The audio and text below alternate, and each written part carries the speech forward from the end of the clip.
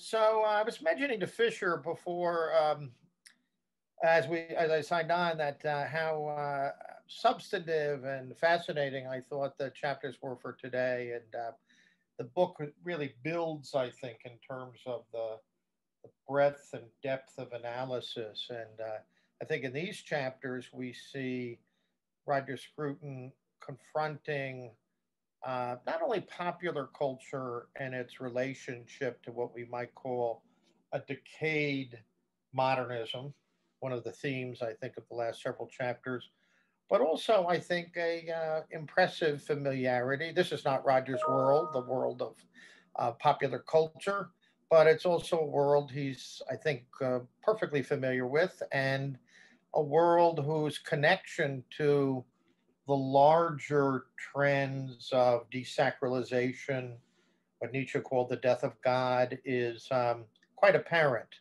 So I think there's an awful lot of interest here, and these chapters, of course, prepare us for what we might call Scruton's frontal assault in the final chapters on the culture of repudiation, especially in its radical postmodernist form, the absolute rejection of any foundations for the true, the good, and the beautiful, and certainly the reduction not only of art and literature and culture to self-expression at best and just pure repudiation at worst, but also this idea that everything human beings do, think, and create is simply a reflection of will to power. So, one way of looking at that, of course, is for the last 70 years or so, progressive thought, elite thought has really been a kind of vulgarized combination of Marx and Nietzsche. Now, Marx and Nietzsche are not supposed to go together, but that mixture of will to power with revolutionary politics or the complete rejection of the existing order is, as I said a second ago, in a way, the dominant paradigm of late modern thought. All right, I thought I would just begin very briefly, more briefly than I did last time, by picking up with a couple of the themes at the very end of the chapter on modernism. And I want to do this because I think it'll help us um, follow the principal themes of these chapters on Kitsch and on really sort of the decay of modernism that Roger covers in the three chapters assigned for today. Um, if you remember, chapter seven, the chapter on modernism, ends with a contrast between Friedrich Nietzsche and T.S. Eliot. It's a very interesting contrast because, as Scruton says in the middle of page 81, the solution which Nietzsche impetuously embraced was to deny the sovereignty of truth altogether, to hold that there are no truths, and to build a philosophy of life on the ruins of both science and religion in the name of a purely aesthetic ideal. Now, there's no doubt that Nietzsche's formulation of this problem and the solution he proffers is much more radical than the high modernists of the first half of the 20th century. But like Nietzsche, the high modernists have a certain confidence that one can resist nihilism by holding on to a purely aesthetic ideal. If we go back to the earlier chapters, we see that Scruton is convinced, I think with very good reason, that there's an intimate connection between culture and the sacred. And once that's separated and divorced, then a kind of spiritual emptiness, if not out and out nihilism, haunts culture. Culture becomes, as I said before, one form of self expression or one form of unrelenting repudiation.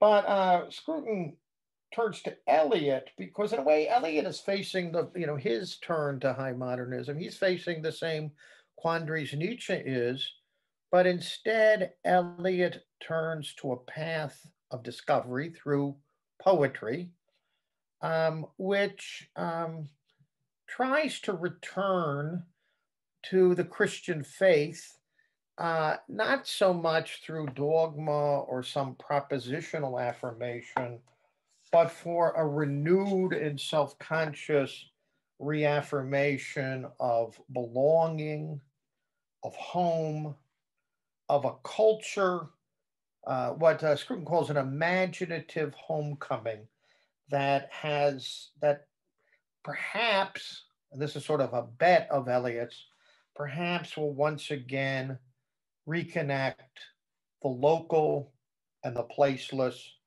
the present and the timeless, a possession of community sanctified by history, but also transcending history through prayer. So those are really two very different ways of responding to our postmodernist dilemma, or you might say the dilemma provoked by the death of God. And I don't mean the death of God in some metaphysical sense, but I mean the loss of faith, the withdrawing roar of faith that Matthew Arnold spoke about in the 1880s in his great poem, Dover Beach. I think I just want to conclude that brief overview of the conclusion of chapter 7 by noting that I think Scruton stands in some ambivalence toward the modernist project. On the one hand, he clearly admires the effort to hold on to some spiritual account of art and literature and high culture, even without an explicit ground in the sacred or religion. He explicitly says we should revere our modernist heroes, that they still, and this is really the difference between the phenomena and artists and photographers and thinkers highlighted in chapters 8, 9, and 10, they still self-consciously saw the essential connection between the culture and the sacred, even if they were not, for the most part, believers in any traditional sense. We already discussed Wagner and Parsifal in that context. But chapter 7 ends with a reflection on how the high modernist project has increasingly played itself out. And I want to quote from the final sentences of chapter 7, the top of page 84. He says, the sort of the grave of traditional culture, of the sacred, of the sacral roots of Western civilization are less and less visited. They were still visited, and to some extent dialectically embraced by the high modernists. But Scruton adds, without the religious motive and the ingrained reverence toward a sacred text, the trouble demanded by high culture seems an excessive price to pay for its dubious privilege. And that leads, of course, to the question of whether or not the whole enterprise of the humanities today is capable of any kind of meaningful self-justification. So one doesn't have to agree with all of Roger Scruton's specific judgments, although I tend to agree with most of them, but to say that I think he describes the situation facing culture, facing the humanities today, I think in a very accurate but also evocative way. All right, so if we leave high modernism behind, we enter into the theme of chapter 8, the avant-garde and kitsch. It's interesting, kitsch is not I mean, we're all familiar with the phenomenon. the mixture of the sentimental and the gaudy and the ostentatious. And Scruton has some nice discussions about how so much of what was left of modernist culture and art and literature was sort of an effort to reject the lowbrow, to maintain some aesthetic ideal against the vulgar or even the grotesque. But as I think Scrutiny nicely does, so much of postmodernist thought and art and literature and culture is a kind combines this desire for transgression, as the French say, épater le bourgeois, to shock the middle classes, shock the bourgeoisie with a kind of parodic affirmation of kitsch. I like Scruton's image of the quotation marks. Postmodern theorists are always putting things in quotation marks. Well, they're putting kitsch in quotation marks. And the more the modernist, late modernist, postmodernist enterprise is severed from even the remembrance of high culture or sacred things, the more it has to sort of play act. It has to fill its time and fill its activities with some kind of ironic um, affirmation of what it first rejected and now it upholds in in a certain way. So clearly, what's been lost is the modernist effort to maintain a sharp distinction between their high aesthetic ideals and the vulgarity of popular culture. I also think Scruton makes very clear that once to return to a theme that recurs in the book, um, once the connection between culture and the sacred is severed, even if that connection is primarily through memory or finding in art and culture a self conscious substitute for the truth of the sacred, what's going to fill its gap is not only these transgressive and pretending efforts of kitsch and the avant garde, but various spasms of that's Scruton's word from page 86, various spasms of sentimentality, faux religiosity, ersatz religion, and even political religion. And Scruton very suggestively on the first half of page 86 suggests that today intellectuals and the young who are looking at what is fashionable or progressive, um, they find it in some visceral collective feeling that, as Scruton very poetically puts it, swamps the psyche and drowns the grief of solitude. Because as Scruton adds, human beings are social animals, as the classics and medieval saw so well, and that desire to live in community will not abate, but it can take perverse forms when these ideological substitutes crowd out the authentic affirmations of culture and belonging. And so Scruton talks not only about substitute religions, New Age fantasies. Chesterton used to say, whenever in the 1920s or 30s he would debate a free thinker or atheist, he said they were all superstitious. They had their rabbit foot, or they had this or that, and but this sort of these substitute religions that combine sentimentality with some call for heroic or transfiguring passions. These can take annoying and relatively harmless forms in the I hear it from my students all the time that they're spiritual and not religion.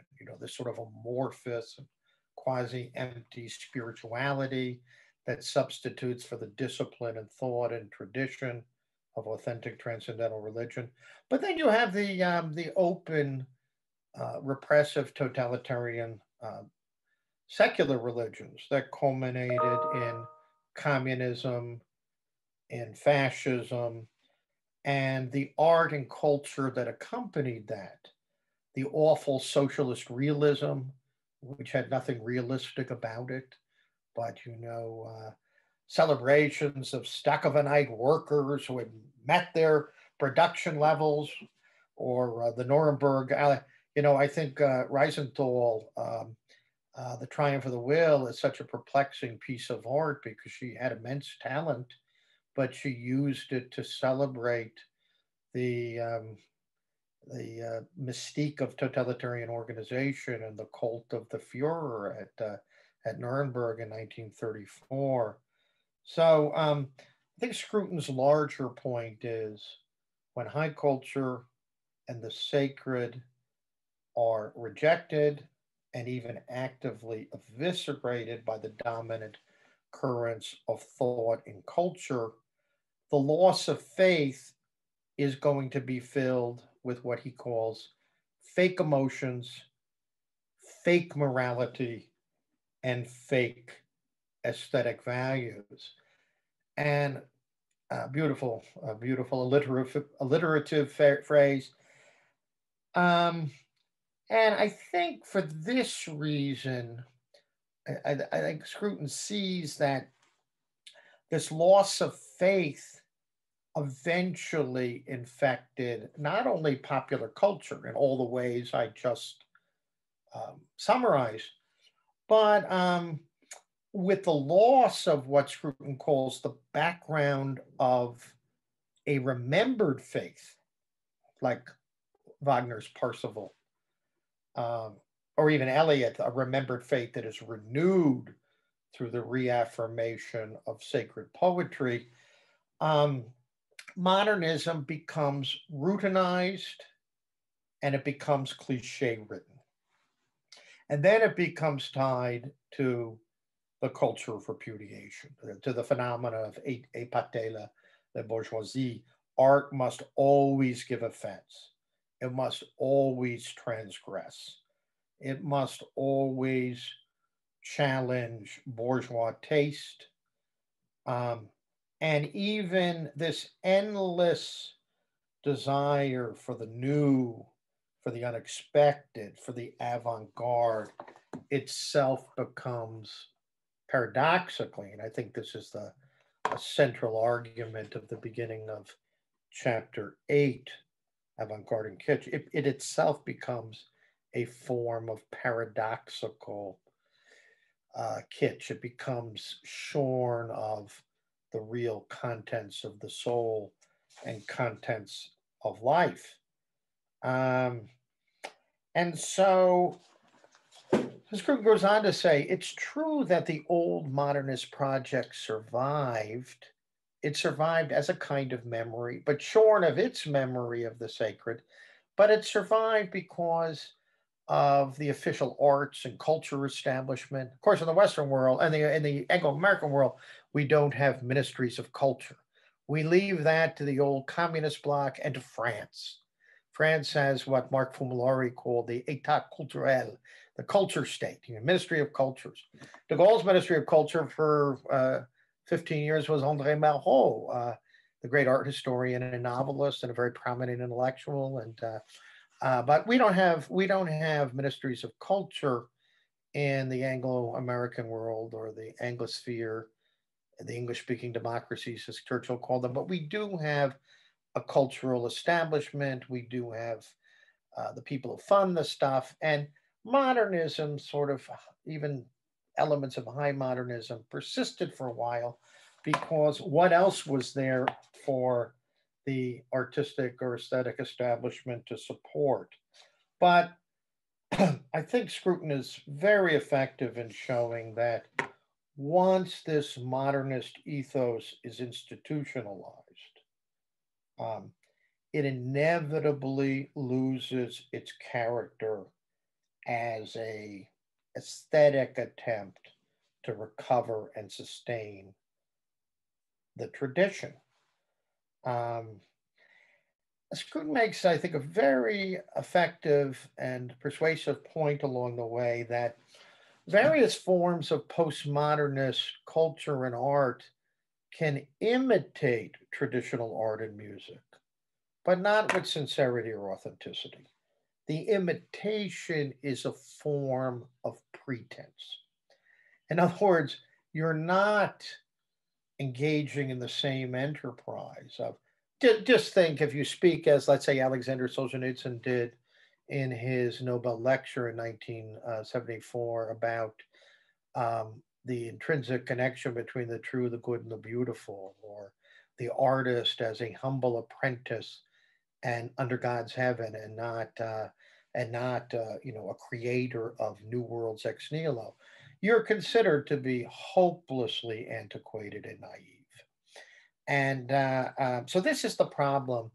While forms of traditional representation might persist, they they persist in a ironic way or as a form of imitation and not as something motivated by, you might say, that spiritual quest for truth and beauty. All right, there's an awful lot going on in all three of these chapters. For example, I'm no expert on modern art, although I pay attention, but um, Scruton has, I think, some very intelligent discussions of how in expressionist and later, particularly in abstract, postmodern abstraction, you see the triumph, the eventual triumph of the construct over the abstract. And he says this is one very powerful effect of the routinization of modernism. So you have again this world of pretense. You have an official style of the avant-garde establishment. It's very much an orthodoxy or an official style. At the same time, it ritualistically uh, talks about the need for repudiation and transgression. So I think the point of this analysis, as I understand it, is that when art aims to construct and not represent reality, it no longer has life as its model. It is really built according to a system. And Scruton suggests, for example, a lot of modern intellectuals, artists, that they denounce technological society. But what's more technological than this? Understanding art as a construct that has itself as a model and not life.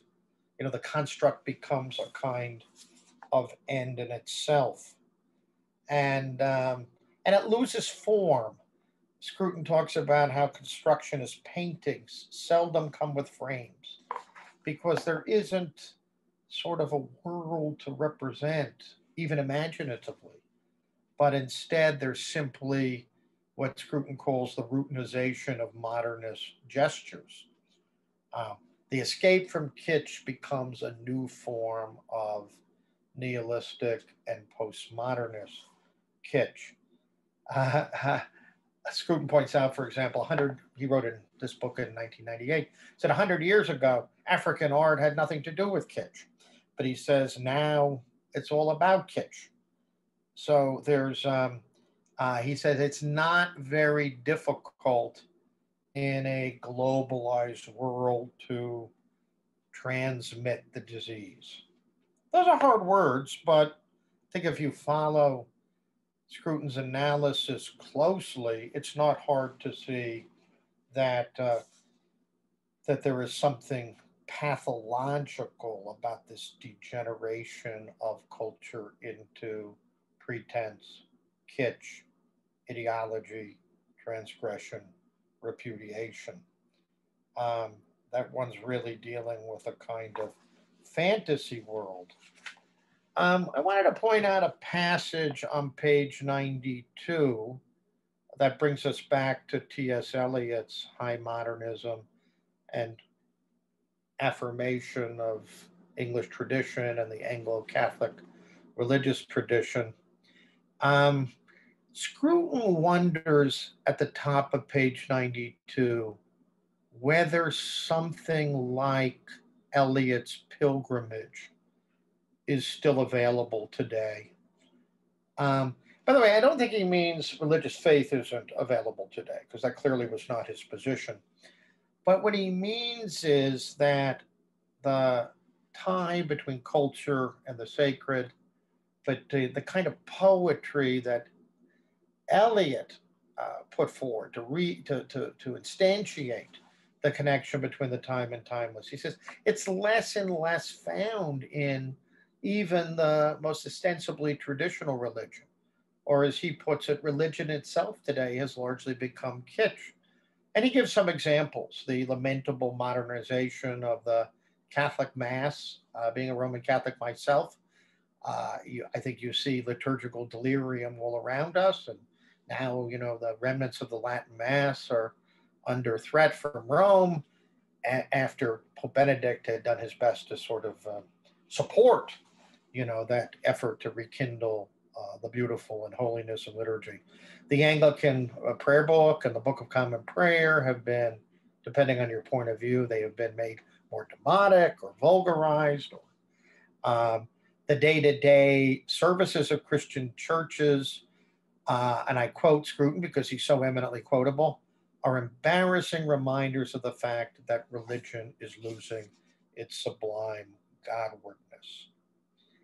So that's a really disheartening analysis and evaluation, because it suggests that um, a kind of high modernist return to tradition and faith is less available now that the churches have lost their self-consciousness and are all their self-confidence, and are more and more, you might say, complicit in the destruction of what Irving Babbitt called moral imagination. Um, Lots of other things to say about Chapter 8. Scruton has an eloquent discussion that I've already alluded to what he calls preemptive kitsch.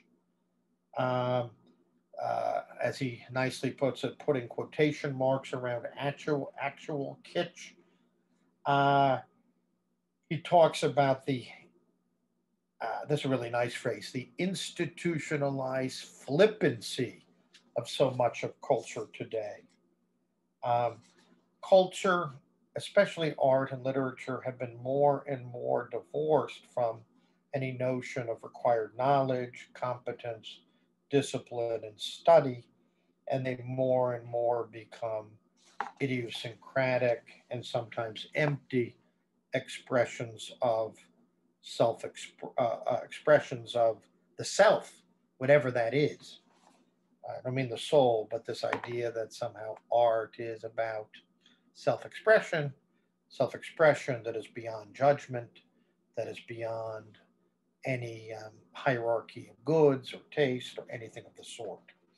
Let me read the final paragraph of chapter 8.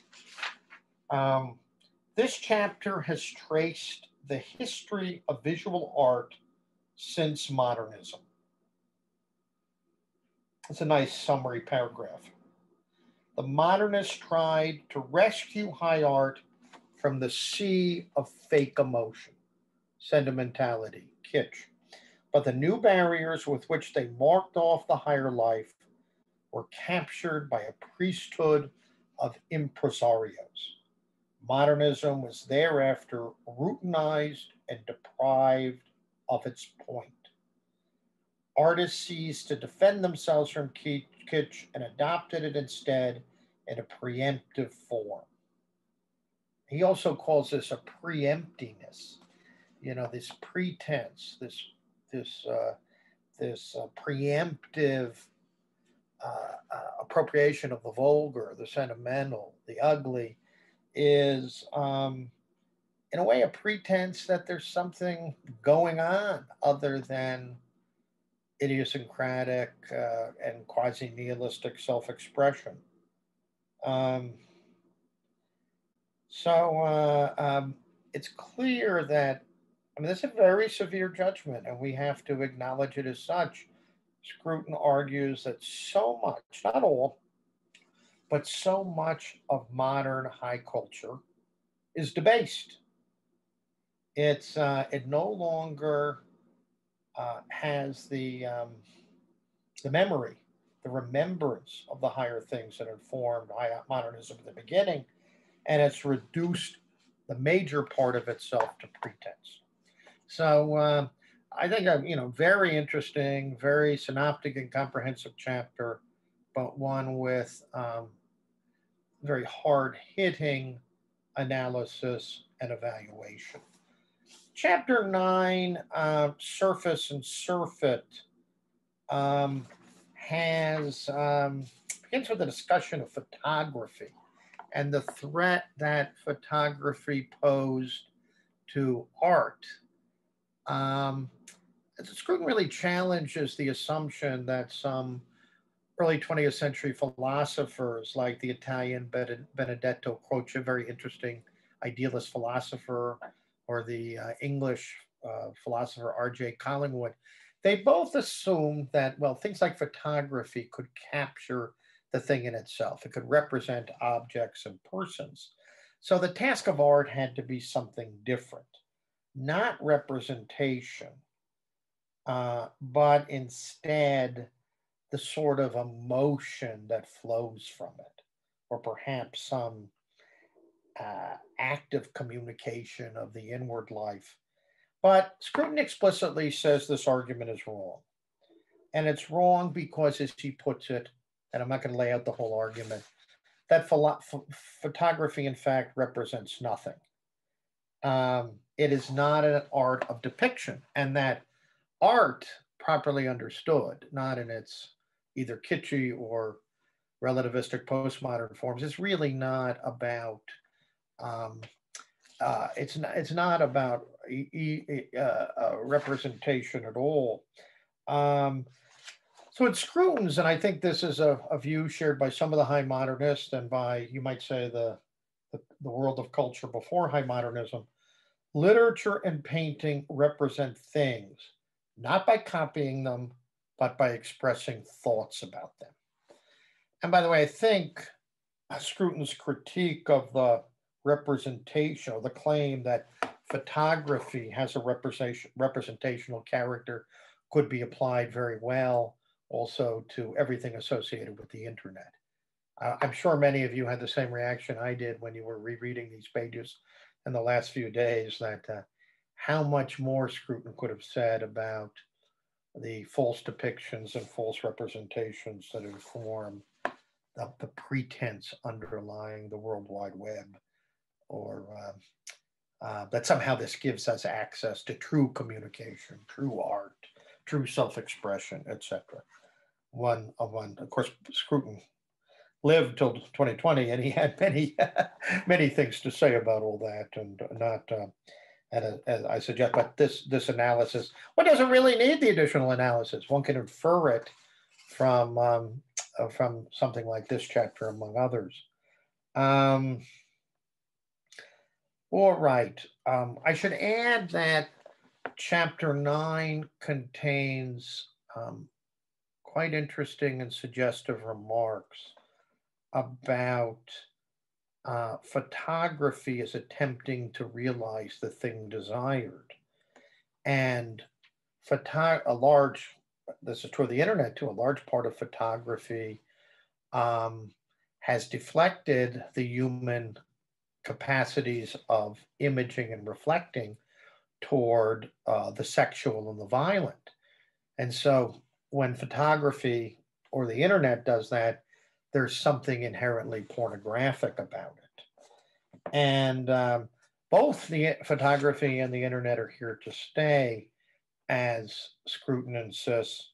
But when we think about their role in realizing and validating violence and the Sect Act, and we see how our humanity and our sexuality are increasingly and radically divorced from any ethical view of the human condition or of personhood, then we see that these vehicles uh, for some sort of enhanced representation and depiction become very, very problematic. And that reminds me of, for those of you who are interested, I think many of you are, in sort of the broader cultural and philosophical reflection of Scruton, and we already saw him treat this theme in the early chapter. The disenchantment of human sexuality, which leads us into chapter 10 on the youth culture, it really is part of the debasement of personhood, an essential part of this desacralization of individual and collective life. Um, we would not worship the young and the experiences felt in a rather chaotic and undisciplined way by the young if sexuality had not been comprehensively disenchanted or shorn of a context that humanizes it. And if you're interested, it's like 500 pages long, but I would recommend Roger's 1986 book, or is it 1985 book, Sexual Desire. It's a difficult philosophical book, but it provides a kind of phenomenology of sexual desire and how quickly something elevating and the source of human communion can degenerate into profanation, or what Scruton in his book of several years ago on human nature calls moral pollution. Again, he's not writing like a member of the League of Decency or some feminist activist against male-dominated pornography. He's simply pointing out that our humanity is at risk if we cease to tie sexuality to broader moral purposes and to what Burke and Babbitt called the moral imagination. Um, so euthanasia, I like the title. Some of the pop culture references are no doubt dated. Who watches MTV anymore? Maybe I'm wrong about that. I don't think they make videos very often anymore. Um, some of the groups have seen better days: Nirvana, REM, The Prodigy, and Oasis. By the way, compared to a lot of the stuff out there today, some of that stuff, some of that kind of cultic pop looks pretty darn good. Um, but Scruton has some really good discussions, I think, of this faux religiosity, or this faux, well, it's a real quest for meaning, but it's distorted and dehumanized. And for example, he talks about how so many of the lyrics, and of course there are exceptions, but so many of the lyrics in standard popularized rock and pop music, or I guess we could add rap today, it's a strangulated cry for human meaning, maybe protest, but it is singularly inarticulate. What's missing is a lyric and a harmony and a rhythm that can, the classics thought music educated the soul. Aristotle ends the eighth book of his Politics with a discussion of musicae. Musical education is an essential part of liberal education. Scruton, a little bit like Alan Bloom in The Clues of the American Mind, points out that these quasi-religious figures from popular music, they're divinized in a secular ersatz way, and they never grow up. Mick Jagger still strutting the stage. Michael Jackson, God knows Michael Jackson. What was that? He ceased to be a black man. He was sexually ambiguous. He, dreamed of some Peter Pan existence. But there's some strange effort. When people search for meaning in the youth culture, in such an inarticulate way, um, something essential gets lost. And Scruton, I think it's very easy to say this is cranky, and he's Alan Bloom once said people would come up to him about his chapter on popular music and rock and roll and the closing of American Mind and say, yeah, you're broadly right, but what about Duran Duran? What about this group? What about that group? And no doubt one could do that with Scruton too. But his discussion of the way the youth culture valorizes the modern adolescent, the way that this inarticulate faux spiritual impulse becomes the dominant spiritual form for so many people. I think there's much truth in it, and it's very striking. Let's look at page 109, top of the page. This is I think, some helpful remarks. The modern adolescent finds himself in a world that has been set in motion. He is beset by noise, by external pressures, and by forces he cannot control.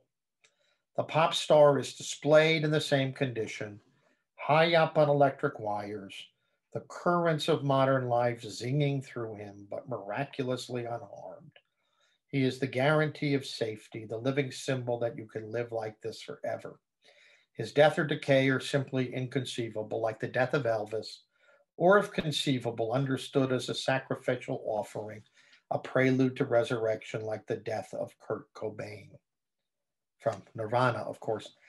Very powerful passage, and one might say, yeah, well, maybe Scruton exaggerates a bit, but not by much. And the worship of adolescence, by the way, as sort of the ideal moment in human life, and maybe the moment that gives us the proper attitude of undirected, unhumanized sexual desire as the sort of goal of existence. This is all problematic, deeply problematic, sort of worship of youth and the failure to see um, um, on page 111, Scruton points out that popular popular musicians have always been idolized. He says all you have to do is think about Frank Sinatra or Bing Crosby. But he adds those old style icons grew up in time, passed over from adolescence to adulthood, became mellow, avuncular, and religious. I don't know how religious Frank Sinatra ever became, but Bing Crosby made much of his Catholicity. And I think, broadly speaking, taking into account perhaps an element of hyperbole, the modern pop star does not grow up. He grows sideways like Mick Jagger or Michael Jackson, becoming waxy and encrusted as though covered by a much repainted mask. Um, and all you have to do, by the way, is look at the Rock and Roll Hall of Fame every year to see, Cheap Trick at 80 singing the old songs and all of this.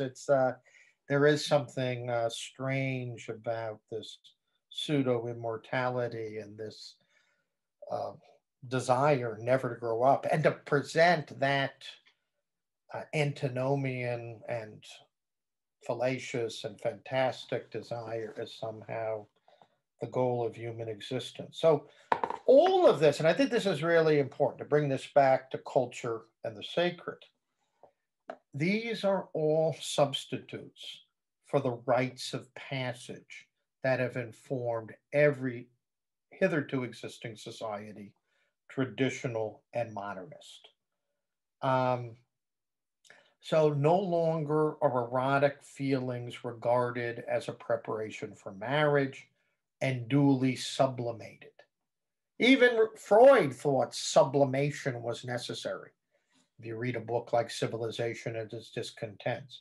But what triumphed in the Western world was a vulgarized Freudianism that says all repression is wrong. Sock it to me, baby, let it all hang out, as they said in a song in a comedy show in the late 1960s. So I think Scruton's really deep point is made on page 113. that for modern adolescents, there's no tribal membership. Tribal membership, if you know Scruton's writings, is problematic. It's not political membership. It's not religious membership. It's something in between. But nor is there the membership of being in a city or civitas.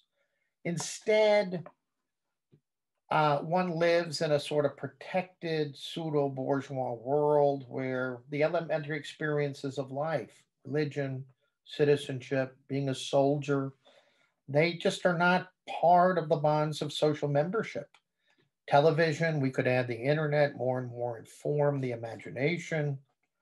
Um, but to come back more and more, um, it's fewer and fewer young people and adults see erotic feelings as a preliminary to marriage, or see, as Scruton, I think, very nicely puts it, the partial servitude of commitment and belonging as very acceptable costs for living a life of communion, community, belonging. Um, and if sex becomes, as Scruton suggests, a permanently and intrinsically adolescent experience, and if everything that reminds us of our competences and responsibilities are dismissed as judgmental, hierarchical, and oppressive, then we're in trouble. And, I think Scruton, like many of us, believes that fundamentally human nature is not changeable. Uh, you know, there are heroes, there are saints, there are those supreme examples of self overcoming. But, the fundamental human desires for meaning, membership, etc., don't go away. People still want to overcome solitude. They still want to love. They go to the football hooligans show us that the old tribal feelings and the gods of war don't die so easily. But if you just think about it for a minute, a youth culture that is so valorized by people who ought to know better, the forced and really stupid confusion of authority and hierarchy with authoritarianism, all of this undermines the possibility of a serious human life informed by commitment, moral obligation, moral imagination. And so, what happens, Scruton suggests, is we valorize experiences, sexual and otherwise, artistic, self expressive, and I'm going to quote here, which involve no cost in terms of education, moral discipline, hardship, or love. And I think he very suggestively remarks that the paradigm for this is drug taking, a pleasure divorced from all the goods and competencies of life. By the way, as I understand it, one of the great points made by Aristotle, Aristotle's not against pleasure in his ethics. He never reduces the good to the pleasant, but good things are accompanied by pleasures. But what's unacceptable is the search for pleasure shorn of any activities or goods. So drug taking or gratuitous sex or the joy of the knife, or all these things. They're a search for pleasure disconnected from the goods that give substance and content to life and therefore give meaning to pleasure. Um, so Scruton goes on to suggest that this euthanasia is really has more to do with fantasy and illusion than, to recur to a phrase I've used several times, to moral imagination. I'll end here, but there's some very interesting discussions of the role that dancing played in traditional culture, even in contemporary culture until 50, 60 years ago, where dancing was seen as tied to social intentionality, to, I love those old fashioned words, courtesy and courtship. Courtship, the idea of courting a woman or wooing her, through ritual activities. There's a wonderful movie, Brooklyn, some of you may have seen, based on a novel by an Irish novelist about some Irish immigrant women who come over from Ireland in the early 1950s, live in Brooklyn. This Irish immigrant girl falls in love with an Italian plumber, Italian American plumber. But um, they meet at a parish dance on Friday night. He likes Irish girls. She is looking for a man, and but there's rituals associated with this. It's not one night stands. It's not meeting the mother of your children or father of your children at a bar. It's the Now this may not have been the ritualized folk dances and the rites of passages of a more traditional society, but it was still an understanding that dances should not be formless and violent, that sexual pleasure is connected to wider and deeper and broader goods. One final comment. Scruton, near the end of the chapter, Euthanasia, talks about the lack of a common culture. And he brings us back to that theme that we need culture, we need belonging, we need sexuality. But we don't get it in the right form. We're going to get it in these ersatz forms. And he talks about the bizarre sanctification and cult of Princess Diana. Um, Princess Diana was a troubled soul. Um, she did no more charity than any other member of the royal family. Much of her behavior, and you could blame Prince Charles too, but much of it was transgressive. Hanging out at the bars late at night and all of this, and very self-expressive. Making public the sordid personal lives of the Prince of Wales and his wife, but she was turned into a secular saint in a weird ritual of grieving and ostentation, and as Scruton points out, it was all presided over by Elton John at Westminster Cathedral, rewriting his old song from a 1972 rock album. Goodbye Yellow Brick Road, English Rose. By the way, Princess Diana is many people. Her death was tragic, etc. But is she really any more than an expression of ersatz sentimentality, of a kind of sentimental kitsch, of a kind of cult of sanctification, uh, shorn of any elevating or transcendental references? So, um, all of this is extremely countercultural, but it's wise. And I would say that anyone who reads these chapters with an open mind will see Roger Scruton has earned his judgments. He himself is an extremely cultivated man, a man of moral imagination, a man whose judgments, while sometimes hard hitting, are earned, are calibrated, or morally serious, etc., etc. So I just tried to do my best in the last 40 minutes to sort of lay out, 50 minutes, 55 minutes to lay out some of the principal themes, how they connect. But again, the movement from the essential connection from culture and the sacred to um, high modernism, and then eventually to a kind of postmodernism where even the memory of the sacred is forgotten, but you might say the well springs of the soul still have their needs, and they take increasingly troubling, idiosyncratic, and mindless forms. I'll leave it at that. Thanks.